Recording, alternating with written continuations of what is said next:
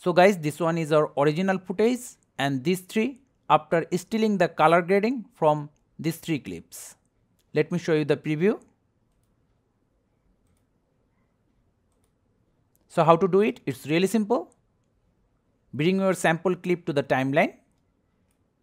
Then the clip from where you want to steal the color grading. Then select the sample clip, right click, color match, left click on the slider, move it.